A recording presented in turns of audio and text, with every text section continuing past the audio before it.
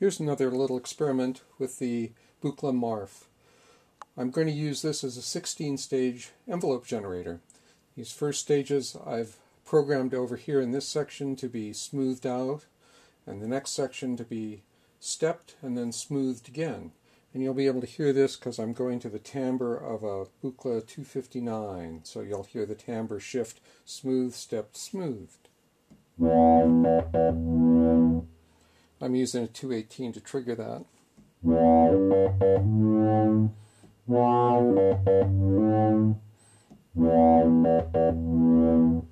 I can also take the reference out and go up to a 281 and use that, which will now be sending out continuous pulses, to go to the mod index, give us a little more clicky.